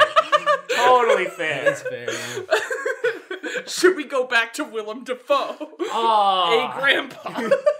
Anyway, I hate to say it this simply, but I just love the vibes of this movie. Oh, yeah. Totally it's fair. Just like It's a good vibe movie. like the music is insane. Everyone plays off each other so well, and I just each little encompassed thing that happens, like the truck. Obviously, I really like the sequence with her and the actor at the restaurant. And then when and then when the other guy shows up and they have that whole, I love that whole scene too. And the way that these two have this friendship where they're almost at odds the whole time, where they're like, fuck you, but then they still genuinely care for each other. I just really enjoyed that. And I could have also done without them getting together at the end, but it didn't bother me that much. I don't know. It's hard to recommend. Again, it's the 70s. It's fine. I'm going to make. But it was completely innocent for 90% of the movie. Yes, 100%. So it's just like, I don't know. I don't know what to do with that. That's what I'm saying. Like I'm just selfishly. You made it hard for me to recommend. What the hell? Again, like Paul Thomas Anderson, like pitching, like I'm gonna tell this story about a 25-year-old and a 15-year-old, like hooking it up, I'm gonna make you like it. Because like I remember seeing the online stuff of people like walk out. That movie is disgusting. It's like, what part? What part were you like? I need to walk out on this. Yeah. This is like, let's be real. Let's be honest with each other. As I'm trying to be honest with you, when I tell you that I like the movie with the 15-year-old and 25-year-old kiss. Yes, I have problems with it, but I'm being truthful with you that I liked it a lot. So stop acting like waterbeds. What? That's the problem. Yeah, everyone's like waterbed. That's also my problem. Like I don't think Paul Thomas Anderson is like signing off on pedophilia here, folks. No. He did not appear. There's like, guys, I love this, and he points to them kissing. I'm all about this. Me, Paul Thomas Anderson. I'm married to Maya Rudolph. That seems weird, right? Like, it's not unweird, but like it just seems a little off, right? Anyways, I love these two kissing. Yeah, I don't know. Is it weird that he's married to Maya Rudolph? It's weird, right? I don't know. From what angle? What do you mean? Like, like tonally? Totally, yes. Because he made Phantom Thread, and she's Maya Rudolph, okay? She was sisters. Yeah. I don't know. I went off on a totally different tangent. I'm sorry there. That's fine. Maya Rudolph. Oh man, I love Maya Rudolph. She's just so manic, and I love that about her. And he just seems very like cinema. You know what I mean? Yeah. It's just interesting. I don't know if there's anything else to say because I'm all over my head as well. But I love how this is shot. Just in general, but I also like how it feels real. I love how there's characters with acne in this movie. Is that a weird, like... Yeah, it's nice to see that. It's like, you don't see it very often. Yeah. And it's like, they're just people, and it's just like, I don't know. Oh, we gotta mention, Ryan, when the boys showed up. Oh my god, we lost our fucking minds when Jared from Booksmart showed up to show Yeah. We were like, oh my god! Holy shit! It felt very much to me like, do you remember when we would watch all the David F. Sandberg movies and we would lose our mind when Lota showed up? Oh my god! But like, we're the only people who the care. only two people in the theater and we're losing our absolute shit and everyone else. Yeah, I made the joke to Carrie afterwards, that? and I think that the joke was like my Letterboxd review is like, you know, like people reacted to Tobey Macguire and Andrew Garfield show up in Spider-Man versus me and Carrie who see an actor play a different character in a different movie. Like, whoa! Oh my god! Yeah, he was so fucking he funny was in so this funny. movie too. He was so funny. The scene where he goes to dinner with her family I won't be doing that. I'm an atheist. So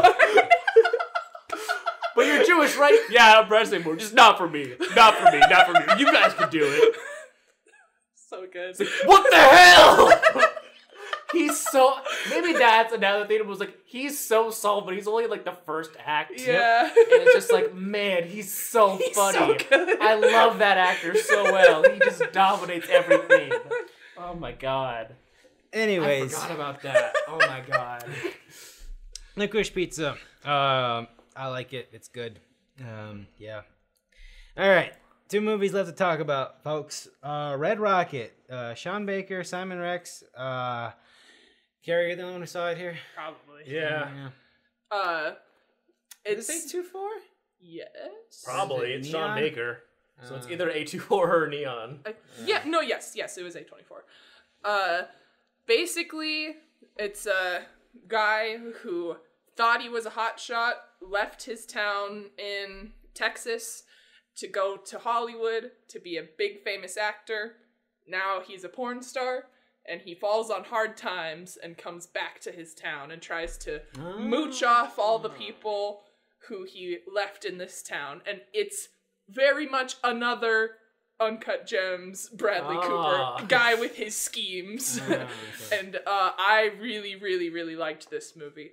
And oddly enough, I haven't heard anyone complaining about this movie. Like, I like this movie, and I think it works. There were some people who was like, hey, I saw some tweet like, don't let any of the Licorice Pizza freakos who hate it watch Red Rocket.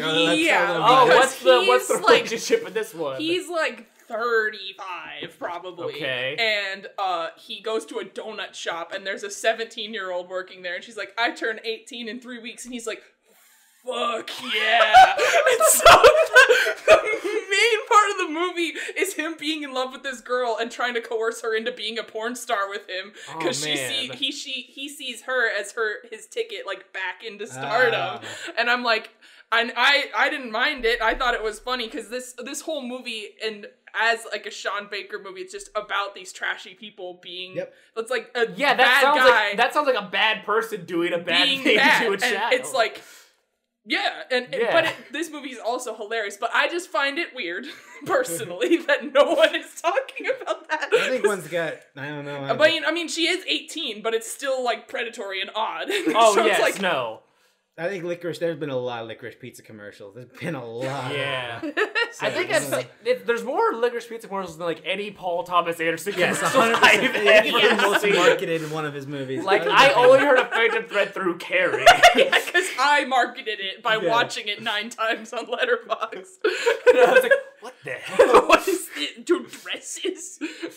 But yeah, I think this movie is hilarious, and I am obsessed with this kind of movie where it's just about white trash people and just trashy people scheming and doing shitty things, because I just like... You like schemes. I love schemes. No, I just like the realism of it. It was just like, these aren't people who I would normally see a movie about, and I just like... And it's like, I've tried to make this justification to Greg when I watch, like, really shitty reality TV, because it's just like, that's a life I will never be a part of. Yeah. Like these people doing drug deals, and I just like having that look into it. But I don't know through if like that's... a 24 frame is like felt like a movie. It's gorgeous. But yeah, I think this movie's really good, and Simon Rex's performance is really good. I didn't know he was like a comedy rapper. Like, Alamo was showing some of his stuff before the movie, and I was like, I didn't know who this man was. He had like a comedy rap pseudonym that I don't remember right now, but have you not seen Tangerine, did you say? Mm-mm, Oh, I haven't yeah, seen... that's definitely that movie. I want to watch it. I love Florida Project. Florida Project, I think I said this last time, that Florida Project probably has my favorite Willem Dafoe performance. But yeah, I would check this movie out. I think it's really good and very funny. I like Sean Baker's. I've read some stuff that he said about film, and I like his approach to it. But I've not seen any of his movies yet, and I would really like to. I think you would like Florida Project. I definitely want to watch the Florida Project at some point. But yeah, he seems like a cool dude, and this seems like a theme that he would make. Last movie out of the action-packed I almost saw this, but it was 2 degrees that day, and I was like, I'll wait till it's on Apple TV. Yeah, it's coming out on Apple TV soon? I think like next week. Yeah. Anyways, The Tragedy of Macbeth. Also, already on Apple TV Plus, right? Is it? I thought it was an Apple TV Plus joint because I always saw the marketing for it. I think it's theaters first. And I think like they're doing that Netflix thing. Yeah, they give it a theater run for like a week so that it can be contest in Oscars. This is definitely Netflix. Apple's first, like, we want people to take us seriously. Mm-hmm. Okay. But Carrie, tell us about this movie. This movie was very pretty. It looks very pretty. It was cool. I know Macbeth. I know I read it in school. I did not. And so I was like, going in, I was like, I got this in the bag. And I was watching it, and they're like, deep. This is just the one like, where, like, he gets a like prediction or that someone's going to okay. He gets a prophecy from witches that tell him that he's going to be the king, and he's like, but there's going to be something. There's like some problems with that. But he's like, that was the full thing from the witch. Like, you're gonna be king, but there's gonna be some problems. He's like, all right, bet I'm gonna be the king. Let's do this. But yeah, going in, I was like, I'll be fine. And they just play it completely straight. Like, it's just straight up Shakespearean. And I'm like, oh God. so it's a rich text. It's very dense. And it's just about these. It's cool to see, because a lot of times you think of all the British actors, they've done their time doing Shakespeare and stuff on the West End and everything, but it's cool to see these actors who I wouldn't normally associate with that kind of acting, like Denzel Washington and Frances McDormand, doing Shakespearean soliloquies and monologues at each other. And I'm like, this is just interesting to watch. And I am dumb, so I was getting a little lost a lot of the time, but because turns out it's hard to remember, because I have trouble. I watch everything with subtitles, so I feel like if I was able to read what they were saying and get full sentences on the screen, I could follow it a little better. But some Green Knight levels. Yeah, exactly. Yeah. But it turns out that not having subtitles and not having a page opposite the Shakespeare page telling you what the fuck they're saying, I'm just like, So it knocked me down a few pegs. I was like, okay, I don't have as big of a handle on this as I thought. But because of that, I got time to take in all the beautiful sets and the beautiful shots and the beautiful textures, because it's all black and white. So it's all about the shot compositions and all the textures of everyone's clothes and the walls and the shadows and the way they play with light. And it's just really cool. And I liked it. If you're not interested in watching a Shakespearean play performed very straight, nothing, like no panache, like not, I don't want to say no panache, but they don't like, let's innovate this and make it about feuding Romeo gangs in New York. Yeah. It's Macbeth. It's Macbeth. Okay. It is straight up Macbeth, but staged beautifully and shot amazingly with stellar acting. I wonder if that's going to do anything for the Academy. I don't know. It just feels like so on the nose for that. Like if you're trying to pitch it to them as like, come on guys, you gotta try a little. Yeah, but they always have like one or two like, all right, they asked for this and you're just giving this to them. Well, that's the last movie on the list, folks. Holy shit. We talked about 1, 2, 3, 4, 5, 6, 7, 8, 9, 10, 12 movies on this podcast. Jesus Christ. I got good use out of my Alamo season pass last month, which is good because I don't know how much longer it's going to be around. I kind of wanted to go watch Boogie Nights tomorrow, but I don't know anymore because they're playing it there. Last thought that came that I did not mention during my Matrix Resurrections thing. None of the action in that movie is as good as any of the other movies, and because it did not have the team that worked on the who had like that kung fu experience, and you could tell it looks like a normal action movie. I wasn't super into any of the action scenes. Yeah, it's a bummer. That's the thing I gotta say about that. Anyways, the 365, baby, the most fucking. This movie looks awful. I've heard Simon Kinberg. Yeah, Simon Kinberg and some ladies. Jessica Chastain. All the ladies. Jessica Chastain. Yeah. Lupita Nyong'o is in it. Ladies. The rest of the people who did not get hired for Ocean's 8 is in this. This Penelope Cruz. This looks like nothing. Yeah. Like it's just like it looks expensive. At least I sure hope those women's paychecks are fucking big. Yeah. And it's just coming out in January. It's called The 365. Yeah. And it just appeared out of fucking thin air from Simon Kinberg. I don't remember what movie I was going to see, but I got a trailer for this, and I was like, what the fuck is this? Then it was like, coming this January. And I was like, oh yeah, it's getting to really? be that time. We're getting... Because, you know, you're used to seeing all the Oscar season trailers of like, here's the best movie you've ever seen. Here's the other best movie you've ever seen. It's like, wow. And, it's And like, then this is January. This is January. It's like, oh yeah, right. Here's January's, Snake Eyes. Yeah. January's coming back around. But this January Is weird. Very bare. Yeah. Which is weird. No Morbius, baby. No, Damn. Morbius was moved back again. And I was telling you guys this. Morbius has had 7 different release dates. The movie has been done for 2 years. And it's still being pushed back, which is so funny to me. I am so excited to watch the movie Morbius. Yeah, I'll see this. It looks stupid enough that I'll have Oh, it fun. looks hilarious. Oh my god. Anyways, Belle. Yeah, Bill. This is an anime movie. Yeah, this is This is by the same guy who did Is it Summer Wars? No. Yes. Yeah. The Girl Who Left Through Time, which is 100% the guy who did Summer Wars. It was definitely the Wolf guy Children? who did Wolf Children. Yes, that was the movie. I was thinking dog, mom, lady, man. This is the same Wolf Children guy. Yeah. Yes. This looks very pretty. It looks like something I should watch. It looks Yeah. very, very pretty. It's all like, but it's like all sci-fi. Yeah, and stuff. And I was like it. I'm tired of sci-fi stuff. But What, I'll, Matrix guy? yeah, I know. But you know, Look, I'd see this normally, but in a very bare January like it is, I will definitely want. I know they're playing it at Alamo. I've They are. been seeing it on the app. Me too. When So I'm like, when I keep it's logging really- on to be like, what am I watching today? yeah, and it also feels like they usually don't have the anime movies for a lot of showings, but since there's not a lot, they're showing it a Yeah. lot. Well, that's cool. So I might, if there's like a less packed, I'll probably go watch Yeah, it. we check it out. It looks pretty. Scream, 5 cream. 5 creams, baby. We were watching Scream. It was almost over. I don't know why it stopped playing. But That's it was very almost, weird. It was almost over. Excuse me. I hit Matthew Lillard resume. was like, I think you stabbed me too much, man. Zoinks. Yeah. Here we go. Oh yeah, that is where they were at. Yep, yep. Yeah. Yeah. I really like the Scream movies. I have a lot of nostalgia with them because they were like, when I was a kid, these were like the horror movies I probably rewatched the most, just because like I've only seen the sequels once, Kirsten. just because like I could handle them better. Because like, Yeah, when you're a kid, like, you know, you want to watch like the crazy horror movies, but you're a kid and you can't. These are just tame enough where like I could watch them and, you know, study them they even and how rated I could be R? a psychopath. Are they even rated R? They are, yeah, Oh, they are okay. rated They're R. They're not that hard. No, it's like language and like stabbing. They're not like Halloween Kills where it's like pull kid. It's mostly just like language and like stabbing.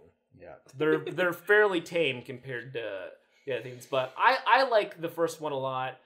The second two are a little. The fourth one I like a lot of parts I liked of it it. at the time. And whenever I rewatch it, I'm always like, "Oh, that ending's terrible." I don't remember it at all. It was going for like a big reveal, like Emma Roberts was behind it the whole time. I remember that part. And then they're like, "She got away with it." And it's like, cool, but then at the very last minute, it's like, "No, she didn't." I don't remember. And it's like, that. "Oh, I hate that." I don't remember like it at they all. had a whole thing like the bad guy got away with it. It's like, that's awesome. That's so cool. And then it's like, nope.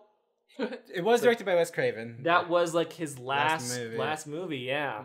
Yeah. But this next one, it's, you know, it's I did not know it was the 10 years later. It's the Ready or Not guys who are very good, and they seem like the perfect people to be making another Scream movie. And I'm interested. I've not seen a whole lot of it. I think they've only really shown the one trailer of like the opening scene. It's just so weird because Scream. It feels like Scream is a movie that is about tropes. Yes. But we've been Scream 4 is a movie that's very much like doing Scream 1, but different. And then there's Scream the TV show, which is weird, but it's the bit. It's the first episode again, calling you on the phone. Yeah. Mama go boo. I'm watching. I'm using Snapchat. I'm watching Hostel, baby, or something. That the Scream format, it just feels now like we've been here. Yeah, so what do you have to they say? What are you gonna do with Yes. this? Other than like, security apps, you know what I'm saying? And it's like, That's why I'm interested in like the. I like Scream. In what area they go into it. But yeah, I don't know. I like all the actors. You know, Courtney Cox. Courtney Cox is great. Neve Campbell's great. Neve Campbell's great. David Arquette. David Arquette's got a heart of gold. Yeah, and Man like, does not fear death. Yeah, and like they are just such a fun trio of people, and it's just nice whenever they all come back together.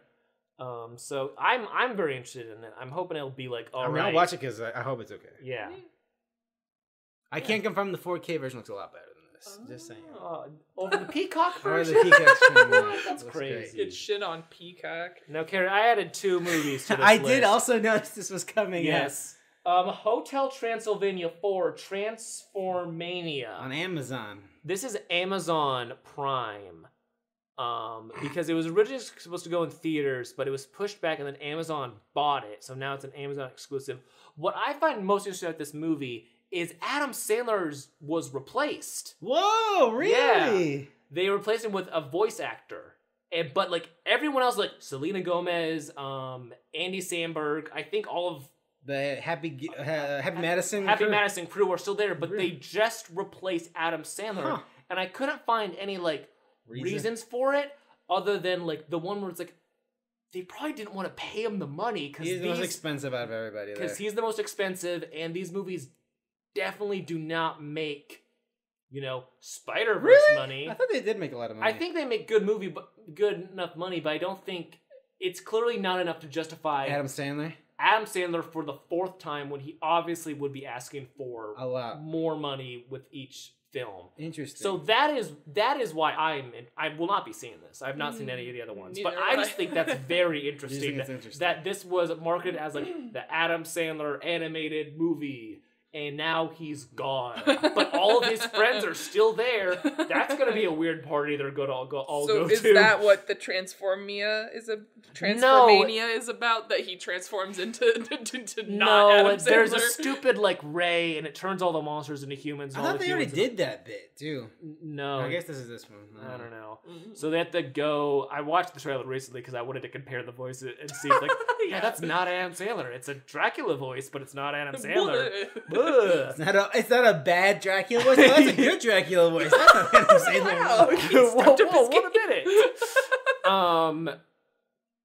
But yeah, then they had like go on an adventure to like some place, and it's like, oh, if we don't do it by midnight, we're all gonna be humans forever. It's stupid. It sounds like an Amazon original movie. Yeah, all right. And then I also added Euphoria season 2. Yeah. I don't know. I feel like I'll end up watching it eventually. Why, you're just gonna be fucking miserable, bro. I will be, but at least now it's just gonna be released weekly, and I don't. They're gonna be like all glittery, and it's gonna be this really beautiful dreamlike score. I was like, yeah, and then there's gonna be Zendaya's gonna get fucking raped or something. There's gonna be a lot of romance.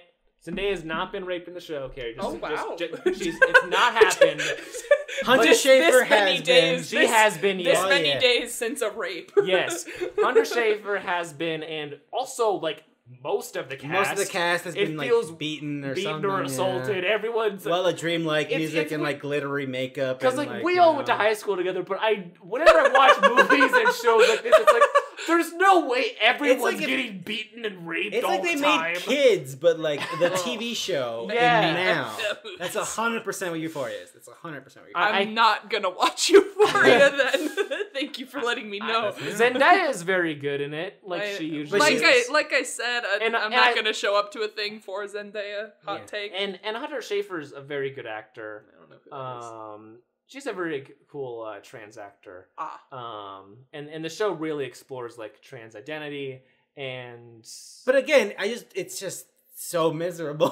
But yeah, it's so miserable because it's like, I'm gay, but my dad can't find out. And Benedict Cumberbatch is like, here, what? That was a very weird episode. I didn't understand what was going on. And the thing is, like, it's shot so fucking well, and it has great monologues and great moments. But it's just in this like. But then it's like someone gives a good monologue. Then it's like, all right, now we're gonna fuck really hard, and there's gonna be really weird close-ups on like my butt. Like they found like this weird thing of like, I guess our generation, because people love this show, where it's like it needs to be relatable, but it needs to be relatable to every horrible thing that happened to you or you heard happened to somebody you knew in high school. Yes. And it's like really like it's painted very vividly but also hazy. Like it's like they shoot it like the way somebody described this thing and it's just rough. And it is rough. It's a bad but it's good. time. But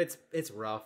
I hate how I don't know if I'm gonna watch it because Donna Jo, like at that point, like she was all like, "I fucking hate this." Like it's, and you were like, I hated the ending. I fucking hated the ending. Also of the season 1, it was way too like the whole song and dance. I fucking hated it. It had like a musical number. George did not sign up for a Zendaya and the musical number at all, where she relapses and then it's a whole thing. I don't know. No. Anyways, did you see the movies? I did watch the movies eventually. I liked the Zendaya one a lot, because that was just a conversation, and then the Hunter Schafer one, I liked most of it. Because she also like wrote part of it, which is like good, because like, oh, finally the writer of this thing. Also, they really care about this show, but they really care about it. And that had like a lot of like interesting topics, because like she talks about like being frustrated as a trans woman and being like, I want to go off my blockers, I think. And like that's very cool. I don't hear a lot of that, because usually when trans people are in media, their lives are either like miserable or like perfect. It kind of are. She's good, but I don't know.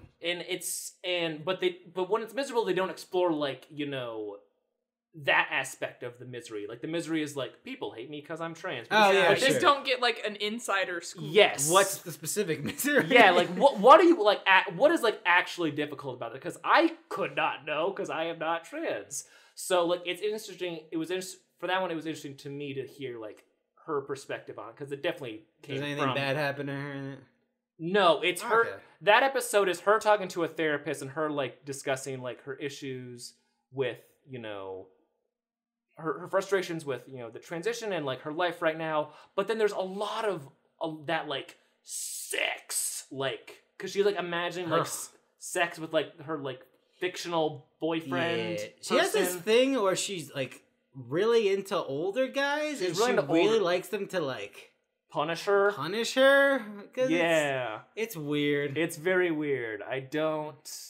But yeah, there's the movie, that film special thing is like 50% like cool introspective thing, and then the other 50% of like, pounding. Yeah. Just like rough pounding. Like there's no way that feels good for either of you. They already did that once though. Yeah, and they did it again. Great. It's so annoying. Anyway, this is not a movie, but it's a thing. It's a thing that George and I are very passionate about in a weird way. I like it. Also, it's been a long fucking time since they did season 1. Because 2009. Yeah, a pandemic happened, George. Yeah. It was like early 2019 also. Yeah. Because it was like right after Game of Thrones or something. Yeah. Chernobyl's very good. I remember watching Chernobyl and Euphoria together. I've not seen you thought it was boring. I watched the first episode. Loser. Come on, it's great. I'm going to try it again. There's some HBO stuff I want to try again. Check it out. It's great. I have Barry season 3 coming out soon. I need to get back in on Barry. I like it a lot. Righteous Gemstones. I'm just thinking about shows that are HBO. Yeah, Righteous Gemstones was awesome. Walton Goggins, Brian. Peacock has a McGruber TV show now. Did you guys know about this? I did know about this. It's a follow-up to the movie, and it's so... People love that movie, Ryan. I know. Christopher Nolan loves that movie. I know. People love McGruber. That's a fun fact, Carrie. Someone interviewed Christopher Nolan, like, what's like a comedy movie you like? Like, I really like this McGruber movie. And he was genuine about it. And how it was like a big bit that Christopher Nolan loves McGruber, the movie. It's like that thing where whenever you... there was the thing where if you ask Christian Bale what his favorite movie is, he says Beverly Hills Ninja, even though that's not true. It's just like, I needed a movie that I could just answer. Yeah, the first one you thought of was the Chris Farley film Beverly Hills Ninja. Oh, that's good. Anyways, clearly there's not a lot of movies coming on January. This is what we're talking about, folks. It's January. Anyways. Carrie, if folks wanted to follow you... Oh, real quick. Carrie, do you know when the Oscars are? Or are they kind of in limbo because of the pandemic? I don't know. I was going to say we should be looking at the best movies of the year soon, but I don't know when that is. Probably April? I think they were April last year. I think it's February, because they were April last year because they didn't know what the fuck was going on. They didn't know what was going on, so they pushed it. But now the Grammys got canceled. So yeah, well, no one is ever gonna I know, but I'm just saying. This is saying March 27th. Okay. Oh, okay. According to Google. And then the Golden Globes are. Remember how great the Golden Globes are? They're not happening? Like, they're not airing anywhere, I think? Is the Really? Thing. I think that... Nobody picked them up? That's what I heard. I don't know if that's dropped? true. That sounds familiar. I think I saw somewhere that it was like, we're doing them, but no one wanted them. No one wants to Golden Globe. Anyways, to say, folks, I was about to say that we're doing end of the year stuff, but not really. It's just been slow, so I've been watching a lot of our favorite, the best movies of the year. There's still a few that haven't come out yet that I... Wait a minute. The Golden Globes are Sunday. This Sunday? That's what this says, January 9th. Best drama motion picture, Dune, Belfast, The Power of the Dog, King Richard Coda, music or comedy, Don't Look Up, Tick Tick Boom, Licorice Pizza, Cyrano. What? See, that's what I'm saying. I want to see Cyrano so bad, but it's not. Golden Globes will not be live streamed this weekend. What's the point? Oh my, this is so weird. The paper is this news dropped yesterday. Actress in a musical or comedy, Emma Stone, Cruella, Marion Cotillard for Annette, Alana Haim, Nice! Pizza, Jennifer Lawrence, Don't Look Up, Rachel Zegler for West Side Story. Nice, she was awesome. Anyways, I guess wait, oh shit, I broke my hairband. Any more Annette nominations? Let's see. Best Action, a Drama, Jessica Chastain, The Entertainment Faye, Lady Gaga, House of Gucci. Oh yeah! The Lost Daughter. I haven't seen The Lost Daughter. We need to watch I want to watch The Lost Daughter. With Olivia Colman and Dakota. Oh, yeah, I added that to my list. Kristen Stewart, Spencer, Nicole Kidman, being the Ricardos. Man, that movie looks fucking miserable. Actor in a drama, Benedict Cumberbatch, The Power of the Dog, Mahershala Ali, Swan Song. Oh yeah, Swan Song. Javier Bardem, Being the Richards, Denzel Washington, Tragedy of Macbeth, Will Smith, King Richard. That's amazing. It'll be a private event that won't be aired on NBC due to controversy surrounding diversity issues involving the Hollywood Foreign Press Corporation. Yeah. The network announced. Interesting. Last year it was announced that... Also, according to Peacock, they only have Jigsaw. Yeah, I saw that.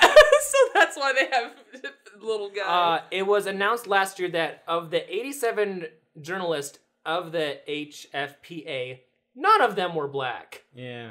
87 people and not one black person. That is interesting. Yeah, well, didn't they have a whole... We watched them last year. Didn't they have a whole thing where they came out on stage holding the fucking paper, be like, we are here to take ourselves accountable or something? And then they did it! They did it. So then they got to pull the plug. What the fuck? That is so funny. Anyways, we need to end the podcast. Yeah, we do. Ryan, where can people find you? Letterboxd, Film Piece. I just updated my favorite films of all time. 70! Very difficult to... That's hard. Very difficult. It's been a challenge. I've been working on that for like 2 days. I was thinking of doing a thing where I was going to do my favorite movie for each year. I was a lot. I've done that too. It's fun. It's fun. I need to do a new one. That also of seems those. very hard. I don't know how. I feel like I need to have two monitors. I need to redo mine too. But yeah, I redid my favorite movies and I added a few more, so it's 70. I'm seeing how many favorite movies I have. I have 126. You have a lot more. Carrie, where can people find that? I think I already asked you this. You did, but then you remembered something. I did. Sorry. But it's okay. But you can find me on Letterboxd just by searching my first name, Carrie, Karrie, or you can find me on Twitter at KAR_E_Lyles, LYLES. What is this? I feel like I keep seeing Perez Hilton. I watched on Peacock. There's a trailer for a movie called Most Likely to Die, and I 100% watched this with our friend Alex before. It's like a serial killer comes back. You can find me at jcruzalvarez26, where you can, I don't know, see my ranking of The Matrix. I don't fucking know. I think The Matrix Revolutions is better than Resurrections, maybe. Anyways, that's a podcast. I don't know what the fuck we're gonna talk about January. I just realized we might have a fun year. Maybe we'll skip January and do January, February. I don't know. And then next month we do the best of the year because if nothing's coming out and then COVID, I don't fucking know. Or we could do like old movies or something like we'll doing. We'll figure it out. Things are weird now. I'm just trying to figure out where my hairband went. Yeah, I saw that fly somewhere. Anyways, space. Until next time, bye-bye.